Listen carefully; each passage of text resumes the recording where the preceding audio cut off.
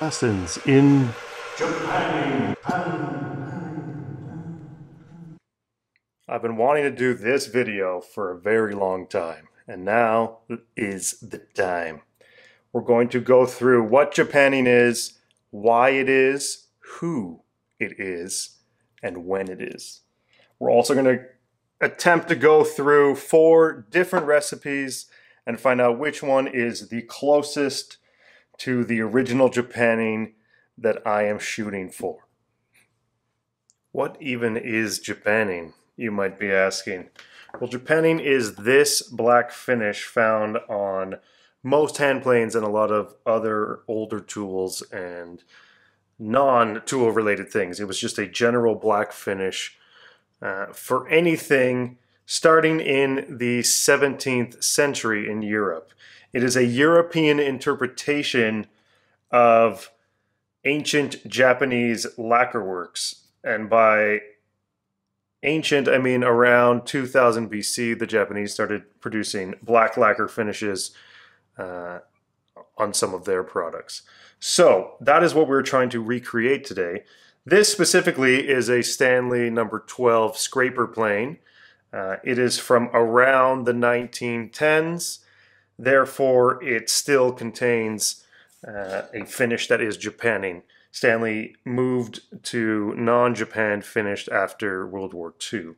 So this type of finish is very thick and goes on very thick, but is also extremely durable. You can't really scratch it with your nail. It's been here for over 100 years, and this one in particular is in fairly nice condition.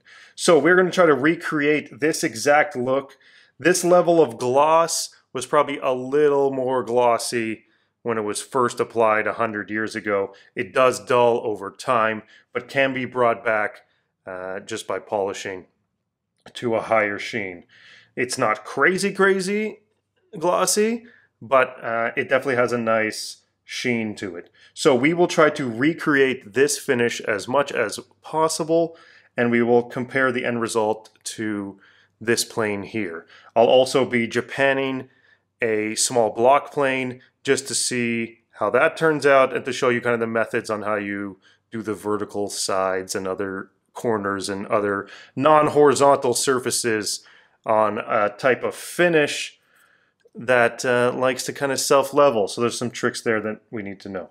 Anyways, this is what we are shooting for.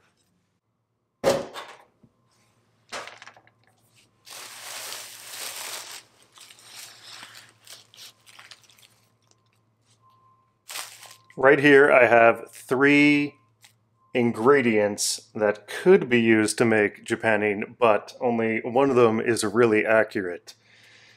This is just a block of roofing tar. A lot of people online seem to think that this will work. I have found that that is not the case. It's not hard enough, even though it does look like it could be. If we split this open, it should be nice and shiny, and you can kind of see the extreme glossiness that's in there, but this is most likely synthetic, like petroleum-based asphalt and asphalt-related ingredients and other things that keep it nice and almost flexible. You can kind of see how I can bend this very easily without it cracking. That is obviously not a very hard finish, so something like this most likely won't work, but it may be better than nothing. Another thing somewhat closer is coal. So coal is just a hydrocarbon like all of these, and I believe the Japanese ingredient is very similar to this in terms of shape and color, but it's not exactly this. What we're looking for is this. This is an extremely fine ground powder. Let's take a little bit out here. It's extremely soft, and as you can see, it's not really 100% black. It has a little brownness to it, and that's really the important part with making your own Japanning, is that when you use something like a black paint, it's not this light tint of brown in the paint, and that's what's missing from a lot of hand plane restorations or just general tool restorations. It's this little hint of brown that really sells it. So this ingredient is called asphaltum or asphaltum. That specific name can be used in different applications, so it's best to just find something that's either called Gilsonite, which is a trademark name, but that's what we're looking for. The actual chemical name is undissolved, and that's 100% what you're looking for. You're looking for the finest possible ground asphaltum that you can find. That makes dissolving this much easier when we go to use it as a finish later on. Something like this was like a pound, was maybe 15 bucks, and it's probably more, that's 15 Canadian dollars. It's probably more than I would need for a lifetime, so it's not very expensive at all. And it's great for tasting.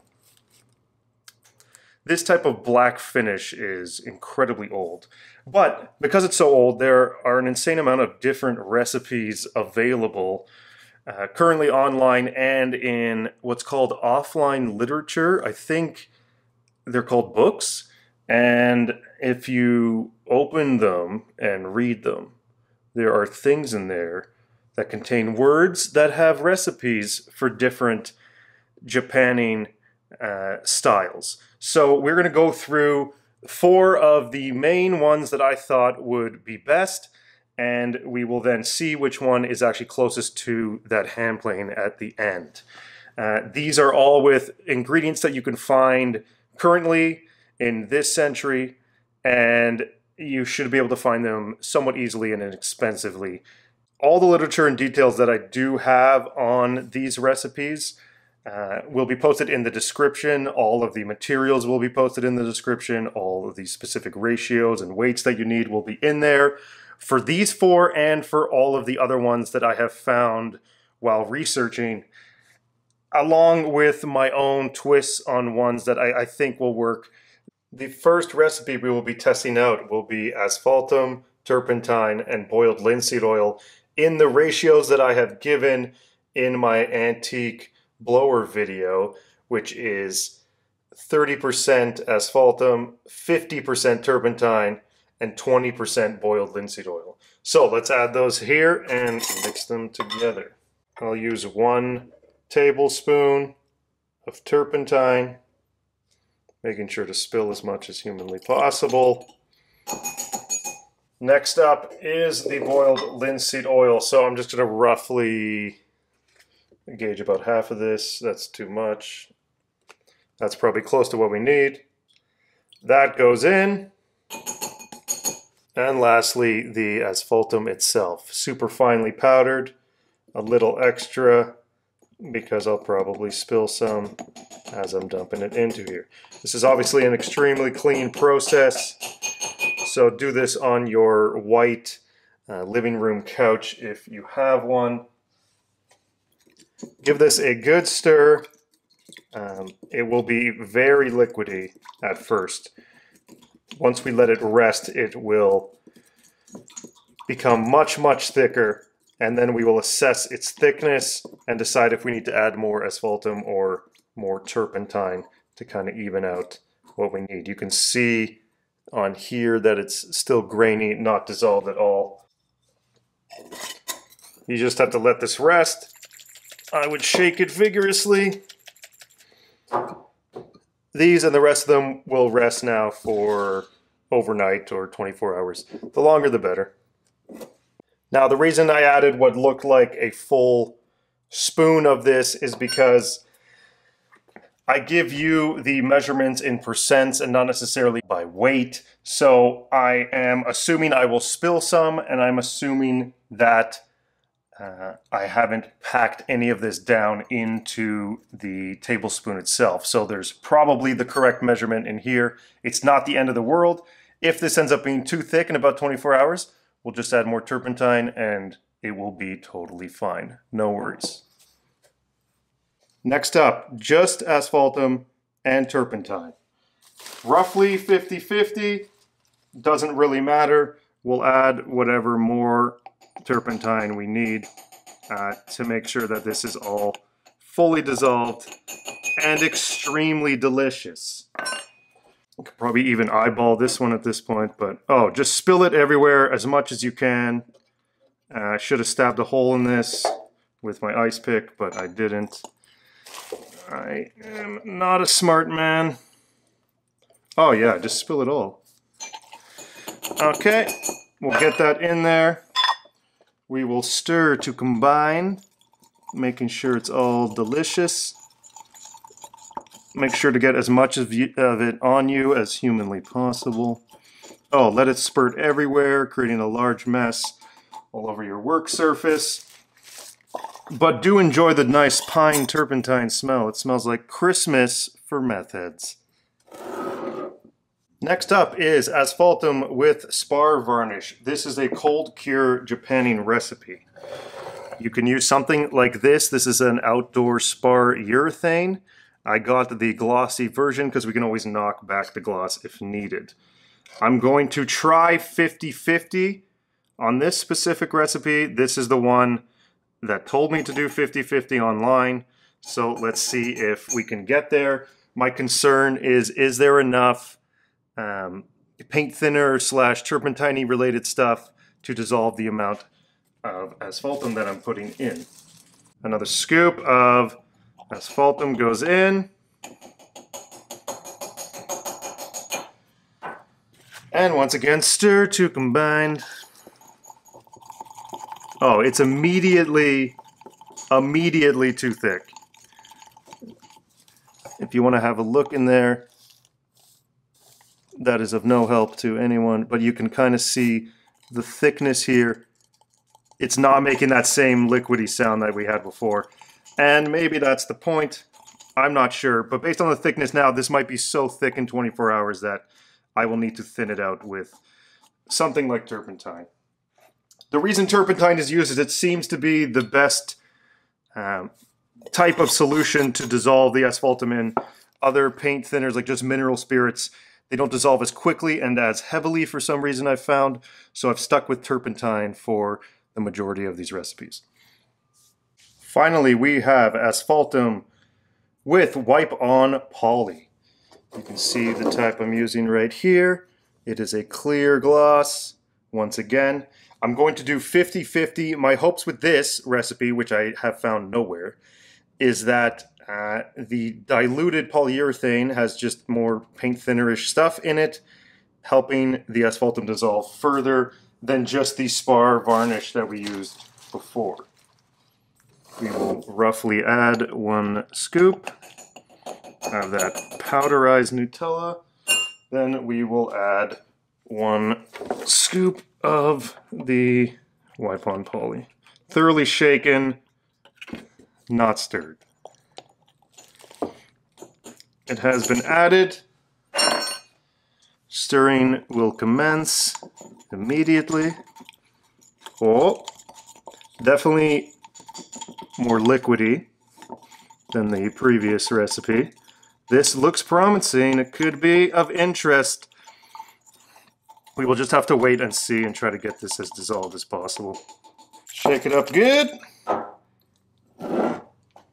We are going to let these stay like so overnight, or up to 24 hours, or up to 1,000 years. I don't think it really matters. If something ever gets too hard, as in too thick, or too dried out, you can just add turpentine or any other paint thinner like substance to thin it back out, and it technically should last forever. Alright. So it has been about 12 hours since we first mixed these together, and we're going to have a look in each one to see if they need more thinner or more asphaltum. We need to get to a consistency that is honestly somewhat like Nutella, believe it or not, or cake batter, if you will. So let's have a look. So this is the asphaltum with wipe-on poly. We can kind of see that it's not moving pretty much at all. It would be sliding around So this is too thick, so we will be adding more of the wipe on poly to this one. The Asphaltum and Spar varnish, let's have a look.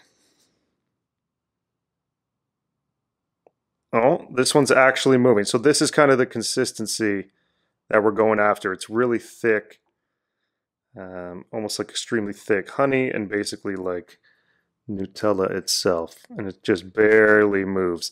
This is what we're after. So this one's probably fine.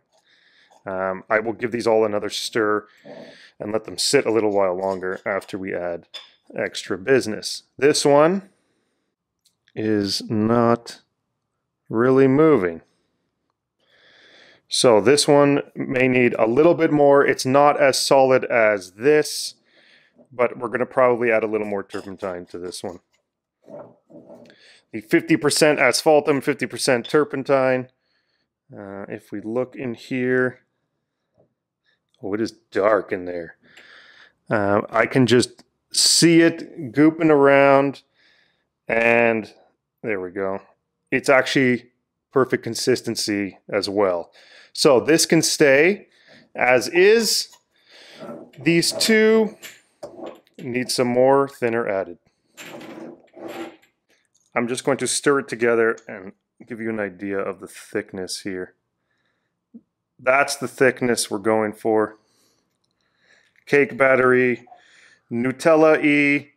It seems thicker than it needs to be, but that's just how this is. I'm only stirring because any undissolved asphaltum would be near the bottom. If there's anything that can dissolve the asphaltum, we want to make sure that it gets in contact with that, so we get the maximum dissolving as possible. Any undissolved asphaltum is going to end up being grainy in the finish, and we don't want that. Most of it will melt when we do bake it, but for the cold cure solutions, we're not baking these, so we have to make sure all of the asphaltum is completely dissolved. Otherwise, there will be grainy chunks all over your finish. I'm going to let all of these sit now for another few hours at minimum. I would say 6 hours. Get that dissolving going.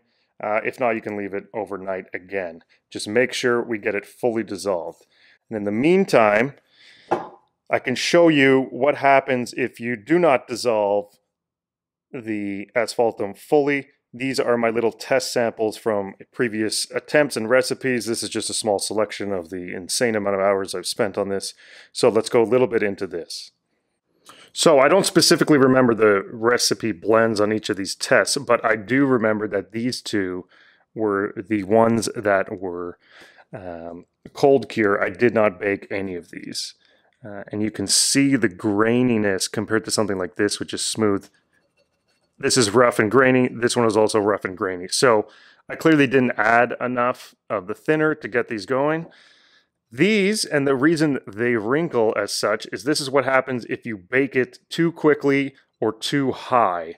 The moisture or whatever's going on in here causes the finish to wrinkle massively, no matter what.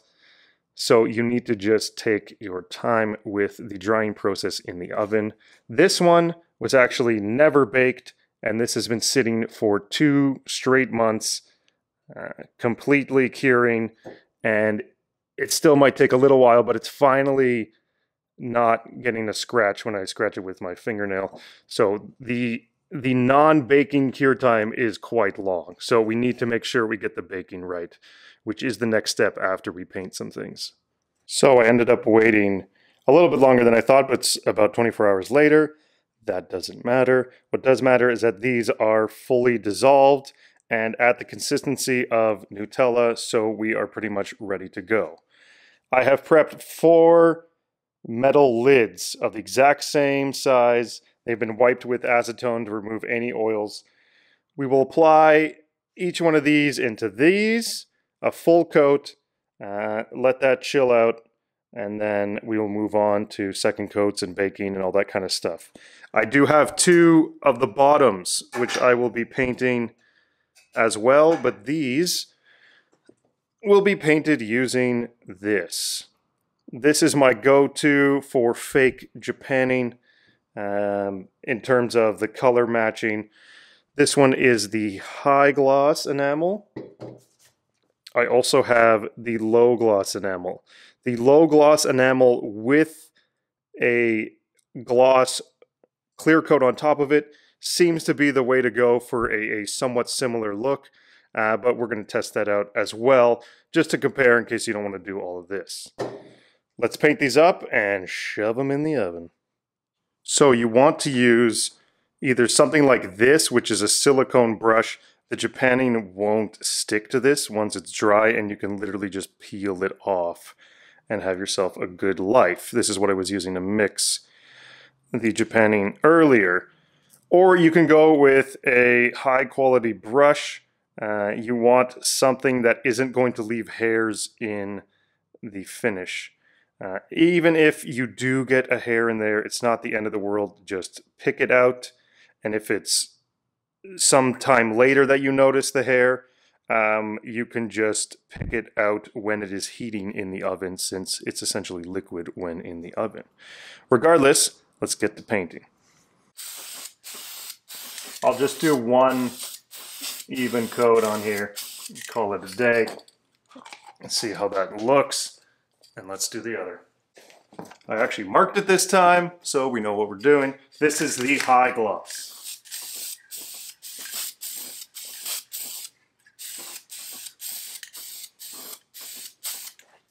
Okay, I will leave that as one coat right now, and we will come back and do multiple coats as per the can directions. I would like to point out some immediate differences between the cold cure and the baking variants of this recipe. The cold cure variants immediately look more grainy and are most likely going to stay this way. They are just going to cure and harden in the air exactly like this. These particles that are in here are not just going to magically dissolve and disappear. These need more turpentine to dissolve that, but any more and this becomes a crazy extreme liquidiness. So the polyurethane or the urethane in both of these is somehow hindering the dissolving of these two, at least right now. Maybe something magic will happen, I don't know. These two are looking fantastic. You can see after I let it sit just for a little bit, it's already starting to level out. So I'm going to let these cure, these baking ones cure for about an hour just to let off any immediate volatiles. Then we will throw them into the oven. These ones will stay here and cure for as long as they need. Because the recommended cure time for the polyurethanes is a little bit different, we'll wait at least a day and see what we're after. If we're close, yay. If not, we're just going to have to wait. Okay, these two have been sitting for about 45 minutes to an hour. We will now put them into the oven. You need to make sure that you do not heat these up very quickly. They need to take their time, go from cold to hot, as in the oven's not on to you turning it on when you use these. Do not put them into a hot oven. The first round of baking will be at 200 Fahrenheit, which is like 95 Celsius, and it will go for about an hour. We will then let the oven cool and the Japanning fully cool before we put it in for a second hour at 300. So this is set to 200. These only go up to 30 minutes for this toaster oven. We shall place you like so in here and hope for the best. I highly suggest you use something like a toaster oven or an external oven rather than your own kitchen oven, as this stuff smells horrendous when it's baking. It's basically pure asphalt and it smells disgusting. So to keep it safe, we will use an external oven on the world's most flammable workbench. So I will obviously be monitoring how this toaster oven does. But we'll be back in another hour to see what happens. It should go without saying that you would want to bake these items, whether they be tools or these little discs, on a level surface. So I've leveled the toaster oven. The actual tray in there is level as well. You don't want it pooling in any direction. If you do happen to encounter it pooling one way or the other, you can fix it by first leveling it and then just rebaking, and that will liquefy and reset it in the locations you need it to. So it's okay if it doesn't turn out right the first time, but just know that that's something that can happen if you do not pay attention. Okay, it has been 1 hour. I've let these cool down a little bit so I don't burn my finger, or maybe I am burning my finger. I'm just amazing. You can very lightly see the differences in the sheen of each one. Here's the other. And they're still kind of liquidy. But these need to cool down completely, so I'm going to leave this door open and give them another hour or so to cool down, and then I will crank this to 300 and get it going. All things are cool. We will set this to a lovely, roughly 300. I don't know how accurate this is. I probably should have an oven thermometer in here, but I'm just going to keep it a hair under. And we're going to set it for an hour and see what happens. We may have to go a little further, but do not go past 300 Fahrenheit. It is here. The final results. So before we compare, I need to make mention on the second coats and why there seem to be a little bit of holes in here. No matter what, it seemed that the Japanning wanted to avoid those spots. I don't know if there's some static thing going on or some sort of other coating that it didn't get rid of. It just really doesn't want to interact properly. Secondly, the reason why we only bake these two to 300 is because that's the temperature you want to start applying the second coat. So after you're done the 300 Fahrenheit for an hour, you can then let it cool and apply the second coat, and then you can start the process again of an hour at 200, an hour at 300, and then you can slowly pump this up when you're done with the coats, 50 degrees at a time, up to 400. So 350 for an hour, then 400 for an hour, and you should be fine. Now let's compare. So this is the wipe-on poly and asphaltum. You can see it's somewhat dull, but it is very grainy. So some of the asphaltum did not dissolve for whatever reason. Most likely there just isn't enough thinner in the wipe-on poly, even though, you know, it's mostly thinner in wipe-on poly. It's still not enough. So this might not be the way to go, although it does look much better than the spar varnish and asphaltum mix. This one came out matte. This isn't glossy at all. I use the gloss. It says Le Glace right here. So it just doesn't interact well with the asphaltum. Both of these to me are subpar and still not viable options for cold cure recipes. This is better than this one, but it's so inferior to the other ones that I don't even consider these an option for anything I would personally do. Next is the asphaltum and turpentine. So this came out really interestingly, and it does highlight the differences that just oil seems to add to the curing process. So if we look up close here, we can see that it's actually cracked. So yes, it's hard, but when it was cooling, it must have started to crack as it shrunk. And the oil, on some respects, must be preventing that somehow. The actual color and glossiness is completely fine. I just wish it didn't bubble or crack. This isn't the wrinkling that I was talking about when you heat these mixtures up too quickly. This is more just some reaction. Maybe I shouldn't have used these metal lids. I don't know. Finally, the asphaltum, turpentine, and boiled linseed oil came out amazingly well It is as dark as my soul, and that's what we're aiming for. I really, really like this. This turned out really well. It does have a little bit of dust on it, but that's just because I'm a loser and I failed to prevent that. But no big deal. You could just, I guess, reheat it or put another coat on if you wanted. So this one seems to be the way to go. The only difference from my original mention of the recipe in my other video is that now you can crank it up to 400 degrees as long as you take your time and follow the steps that we have done here today.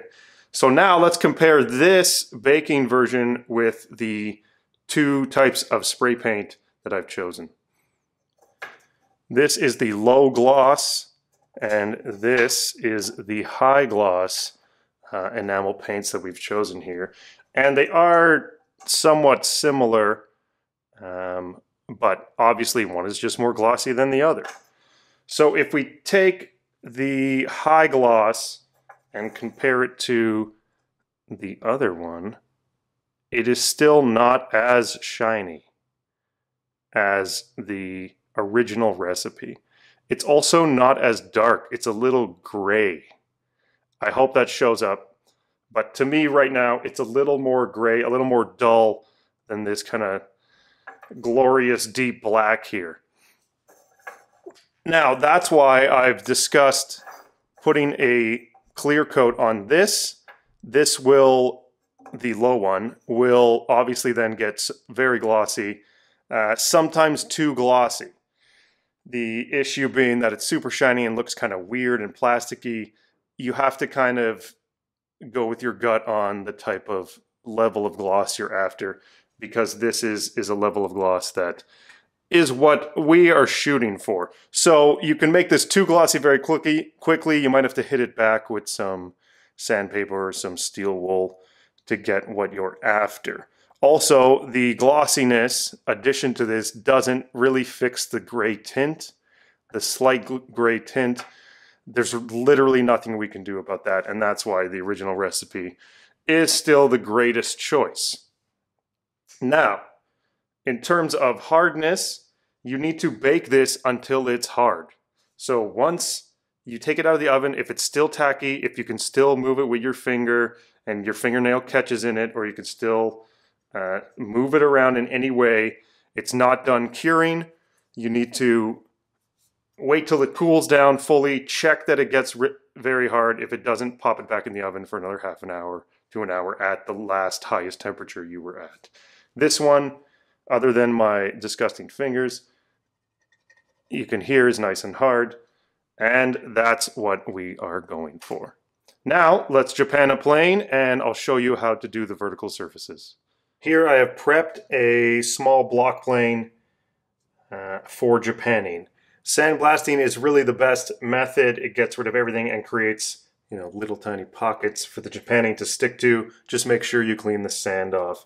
You can also just strip an old plane however you'd like. Just make sure everything on it is gone and all the oils or whatever is left off after you remove the paint are removed as well. So the key to painting hand planes is that the walls, I shouldn't even be touching these, the walls inside get painted in a thinner coat than the actual base, the horizontal surface. The areas that you think you can mask off, you can't unless you have either high heat tape or you risk running the chance of lighting the tape on fire. So you're just going to avoid these areas as best you can and scrape it off with a razor blade afterwards. It's not that big a deal. Originally these were just japanned first and then they machined the surfaces that needed to be machined. So obviously those surfaces wouldn't have paint on it. So pretty much all of this plane gets japanning except for the outside and the bottom. So we will use our original mixture here. And go lightly on the sides.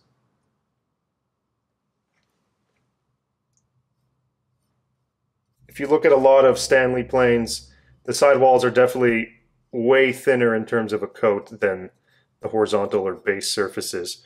They must have just dunked it once, I'm assuming, and they let it flow as necessary down to the horizontal surface as it cured. Meaning you'd probably have to put a really thick coat on the base to even get a one coat cure similar to a Stanley plane. Otherwise, you need to put at least 3 coats of this Japanning. Stanley went very heavy with their Japanning, and in some cases you can like barely read the stampings of, you know, made in Canada, made in USA, or number 4, number 5 plane. It's a really heavy coat that they put on. Okay, first coat is on, and we will let that chill as per the previous instructions for about an hour, and then we'll start the step breaking process.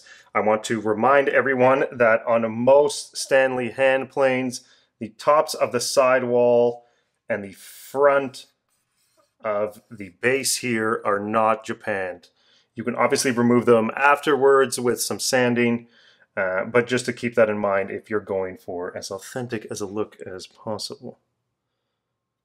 Okay, let's let this chill and let's see what happens. I'll see you back after I'm done baking this. Let's have a little fireside chat and talk about our end results. This is the hand plane after 1 coat, nice and hard.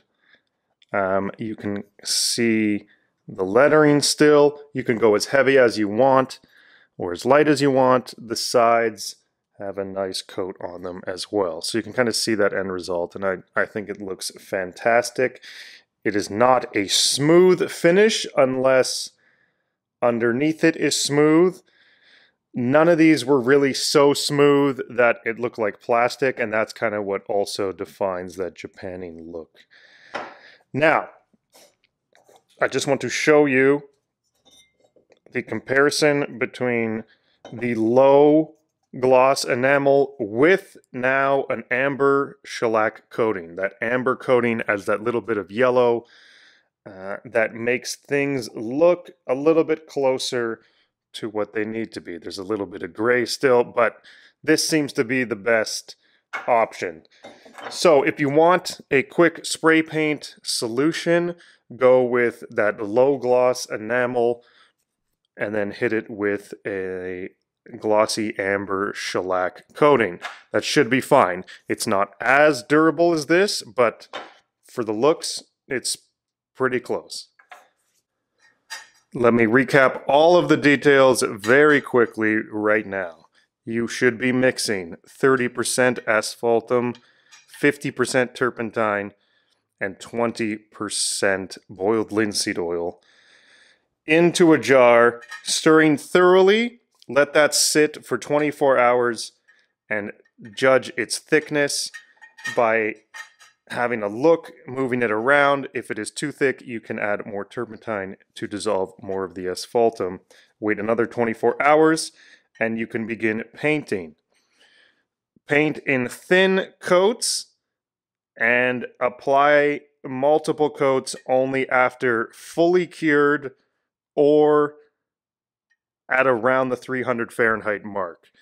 It's just easier to do that way. It seems to bind together best at that time or after it's fully cured.